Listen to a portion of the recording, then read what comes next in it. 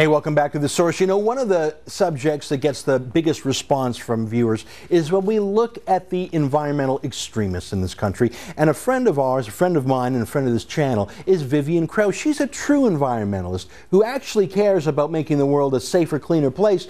And that's why she has a beef and has begun to poke around at some of the professional environmentalists out there. Vivian Krause joins me now from Vancouver. Hey, welcome back to the show. Thank you, Ezra. Well, it's great to see you as always, and as I mentioned in my introduction there, you truly care about making the air, the water, the soil cleaner. I want you to tell me about some of your experiences when you have a run-in with some of the more professional, let's say it, multi-millionaire environmental activists. Let's start with David Suzuki. During the commercial break, you were telling me about a particular run-in you had with the great saint. Tell me about the great saint. Tell me how that went down. Well, what brings it to mind, of course, is the article in the Financial Post recently about how David Suzuki has insulted other scientists who don't agree with him but will not debate with him. And I've sort of had that same experience, I guess. Over the last 4 years, I've written a series of letters to Dr. Suzuki to try and bring to his attention that some of the information that he's been providing to the media and to the public is false. Some of it's inaccurate, some of it is one-sided and generally misleading, especially about aquaculture, salmon farming, farmed salmon, and fisheries and aquaculture issues in general. So all along, my daughter and one of his granddaughters have been classmates. Oh, really? Isn't that a small world? I guess that's Vancouver for you. Yeah, that's right. So as it turned out, on the night of their high school graduation ceremonies, we ended up in the same little cafe, Cafe Crepe on Granville Street. And I was there with a bunch of girls who were just having something to drink before the ceremonies, and he was all by himself at a little table, I guess waiting for his wife to come along. So I somehow had the temerity to go up and introduce myself. We've actually met before, but I just thought, I said, Dr. Suzuki, I'm Vivian, I've been writing letters to you for several years now. I just wanted you to have a face to go along with my name and introduce myself. And he looked at me and he said, "You're the fish farmer." And I said, well, yeah, I worked in fish farming, but that was 7 years ago. And he just looked at me and he started telling me to F off. And by F, you don't mean fish farmer, you mean F-U-C-K, off. Yeah. So this was, now, so I just want to check, I want you to be really candid with me. You were your normal, pleasant, friendly self, so you weren't picking a fight? Not at all. So this was in a public cafeteria, this was at a school event, so that, and when you say girls, do you mean like children or do you mean like your girlfriends, like your age mates? Well, just to get the facts straight, okay, it was at a Café Crepe, it was a public restaurant, it wasn't a high school cafeteria. Right. And we were both there because we were with our families who were about to go to the ceremonies. So this was a family place, and this was a family spirit. Like, this wasn't a hardcore political thing.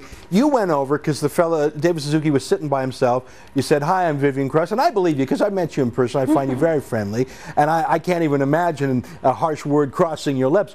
But and you say that just based on you introducing yourself, he told you to F off.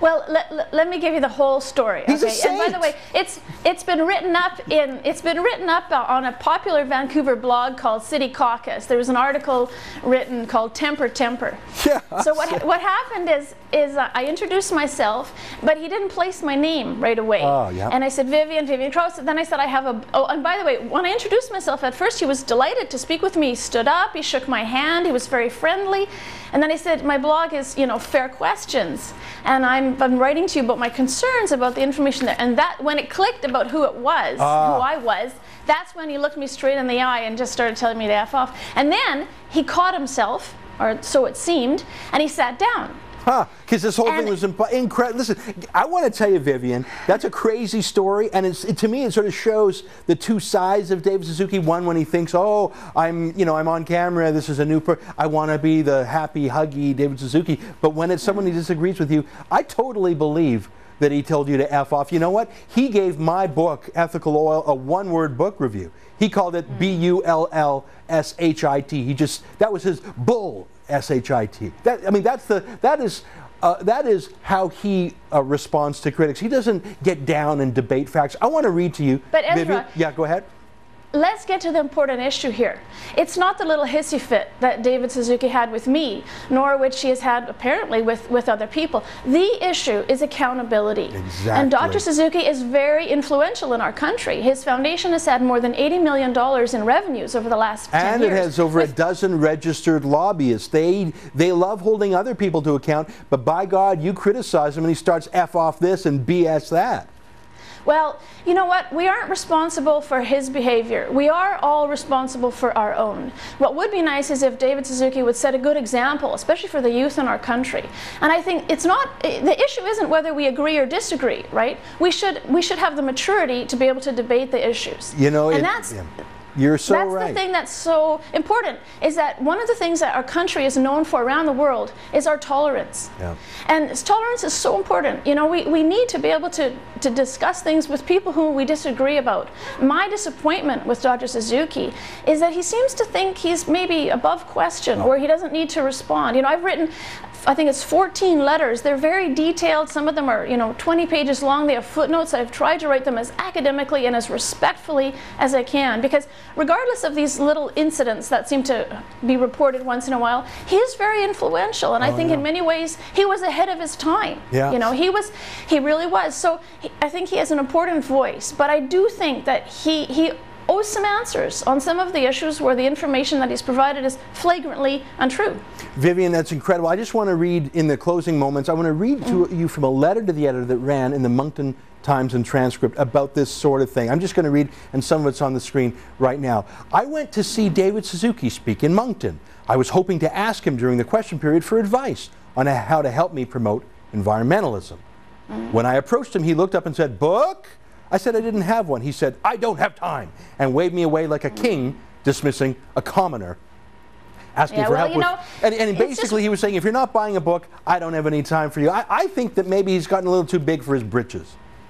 Well, it's one incident, and maybe it wasn't his finest moment, but on a more broader issue, I wrote to him about 26 web pages that I feel contain inaccurate and one-sided, in some instances false information.